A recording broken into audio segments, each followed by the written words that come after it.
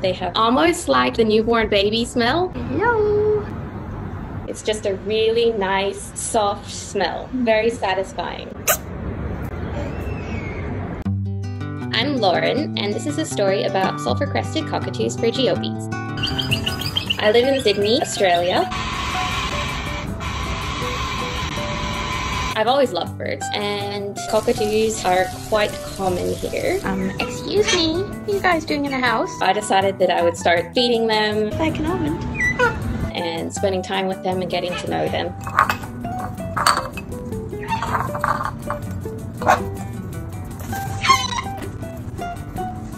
I was actually afraid of them at first because they're quite big and they have large beaks and scratchy claws. Please don't bite my feet. As I started getting to know them, they would tell all of their friends. So soon the whole flock found out about me and would start coming to visit every afternoon. Good afternoon, my friend. Hello, Bula. Come here. Good boy. I have a few neighbors in the area that also have cockatoo cafes. Looking fluffy tonight. All the local cockatoos know which balconies operate cockatoo cafes, and I can see some of the cockatoos leave my balconies and fly directly over to the other cockatoo cafes. You are looking for something. It's really important to feed them foods that are healthy for them. I've chosen almonds as my specialty to feed them because it leaves the least mess around the building. I can't give them apples because they drop the apple skins everywhere, and then my neighbors complain about the apple skins all over the balcony. How are you?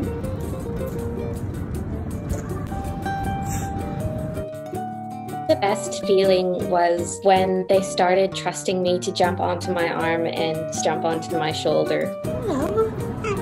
You're my first shoulder passenger ever. Hello.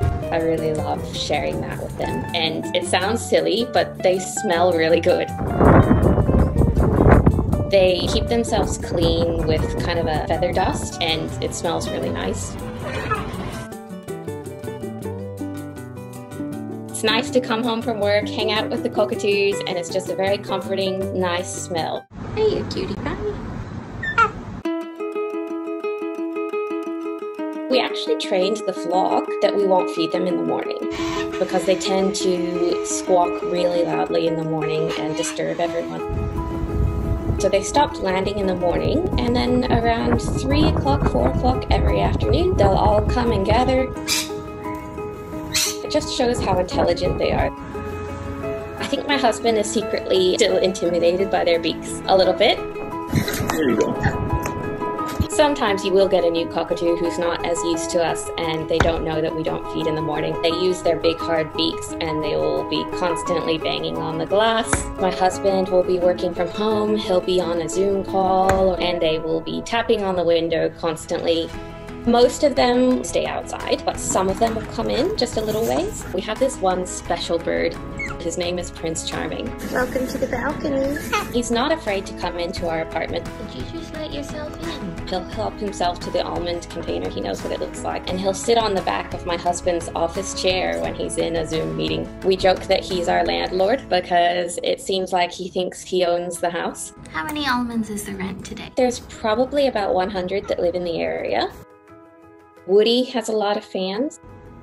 Come on, Woody. Good boy. He has a funny shaped beak and it kind of looks like it's made out of driftwood or something like that.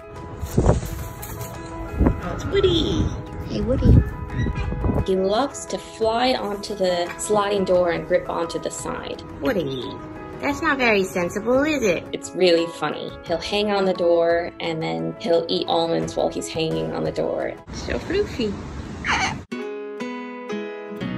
They live for 70 to 80 years in the wild. Hey. You can tell differences between the cockatoos. They might look the same on the surface, but they all have little differences on their beaks or their eyelids, their feet. You are beautiful, Miss Coconut. The males have very dark black eyes, and the females have reddish brown eyes.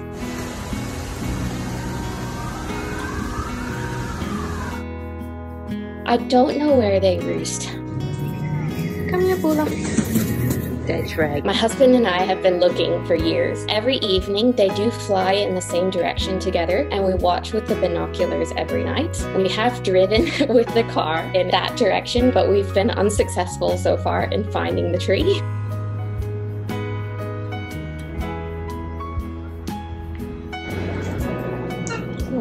This is really perfect because I can really hang out with cockatoos and I can get that interaction, and then they can also fly around in the wild and be super happy and fulfilled and live these great lives. Time to go.